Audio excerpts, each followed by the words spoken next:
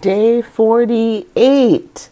It's a 12-day, which means it's a day of like governance, which reduces down to a 3-day, which is like that perfect triune setup. So what we're going to talk about today is making sure that you have the perfect setup for manifesting and continuing to manifesting. Thank you so much for being here. My name is Dr. Lisa Brewer. I am a doctor of metaphysics and divinity. So that means that I cannot write you a prescription, but I can recommend a good crystal. And guess what? That's exactly what we are going to talk about today. We're going to talk about how to make sure that you maintain some great energy in regard to your manifestation journey. Okay. So I want to specifically discuss crystals today, not because I worship them, not because I, somehow think they're God or something crazy like that. No. Because I firmly believe that keeping crystals around is great for raising and maintaining your atmosphere.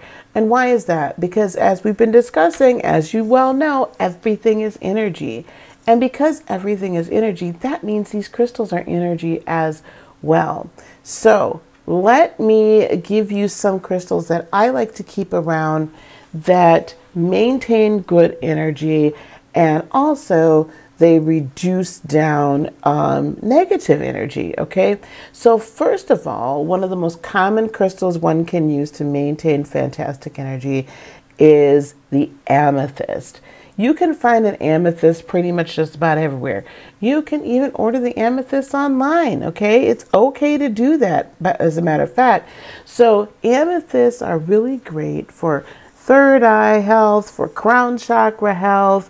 They just have this just amazing, kind of feeling to them, right? So they're great for that. Also, little known fact, they can also help raise the frequency in your heart chakra just because of that kind of loving, kind, uplifting energy. And plus they're really nice to look at. They're purple, so they're beautiful. So an amethyst is probably the number one that I would say, because it's easy to come by, right? Very close behind that would be the citrine or the amber. The citrine or the amber. That crystal, that stone is very balanced. So it can take away negative energy, kind of suck that in, and it can release positive energy and help really uplift you. Definitely for abundance, that's going to help a lot. So from when you're manifesting money, that's going to help a ton. So keep some citrine close. It's great. It's awesome. What else is another? Oh, hematite. Hematite.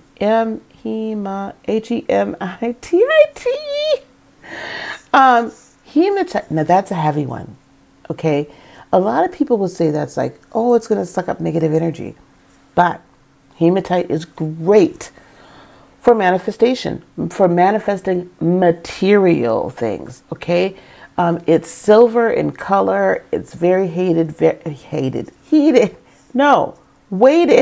heavy. It's very heavy. It's very heavy. So, if you're going to carry, I used to carry a piece of hematite around in my pocket, in my jeans pocket, when I was selling insurance, door to door, independently. When I was selling insurance, I used to carry it around all the time with me. The days that I may have forgotten, trust and believe, those were not as great days as the days when I had it with me, either my jeans pocket or sometimes I'd have it in my tote bag with me, but I carried it with me so that that energy of abundance, of flow, of being able to bring things from the ethers and down into the earth, it was prevalent everywhere that I went. What is another oh, you know what? Black tourmaline, for sure. That just, it just sucks out all of the negative energies that are around, and really helps you ground. You'll have to be careful with black tourmaline though, because it is a very fragile stone, And so if you don't cleanse it, which we'll chat just a little bit about in a second, but if you don't cleanse these stones, oh my gosh, guys, then that one especially will begin to fracture. It'll begin to splinter off because it does get kind of heavy, you know, with negative energy. Obsidian is another good one for taking away negative energy, for pushing it away, whatever you want to say.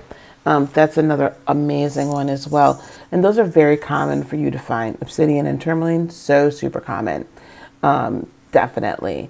And I would say, what's another one of my absolute favorites? Jade as well. Jade and Amazonite. Both of those are just wonderful stones to be able to manifest with as well. Okay. Oh, and red carnelian. And the reason why I like red carnelian is because it really protects your creativity, helps you with mental clarity, energetic clarity. But the red carnelian really nourishes your root chakra, nourishes your sacral chakra as well. And it's just an all-around great stone to really make sure that your feet are planted on solid ground. Now, before I go, I want to talk to you a little bit about cleaning and all that kind of stuff. Most of these you can clean under like a full moon. Your tourmaline and your obsidian, how I do it, I do put them in sunlight to clean them, right? So the sunlight takes all of the darkness out. But all the other ones you can pretty much, if you want to set them outside or in the windowsill under a full moon, that's great. Even if it's cloudy, as long as it's a full moon, as long as it's not a full moon that's like a lunar eclipse, you don't want to do that. You don't want to clean your stones in that moonlight underneath the new moon either. That's not gonna, no. You could charge them in sun, but you can clean and charge under moonlight as well. That's fine. But the obsidian and the tourmaline for sure, sunlight. Also though, if you would like to clean without having to put them outside, if that's not like, you're not able to do that, get some good old sage, honey. Get some sage. Sage your crystals. Set the intention that you're clearing them, cleansing them, and recharging them. It doesn't have to be as, in depth as anything else. And then you set your intention in your being that you are charging that crystal, and then blow. You have the power to do that too, So that's how we can maintain them. So those are the crystals I would recommend. What are some crystals that you would recommend that we use? What are some of your favorite crystals that you like to keep around? They either bring you luck, bring you joy, bring you peace, bring you happiness, whatever it is. I can't wait to hear from you. Oh, don't forget to like, subscribe, share, do all the, things, the social media things. Peace, love, blessings, and joy be unto you today, tomorrow, and for all eternity. I love you guys so much.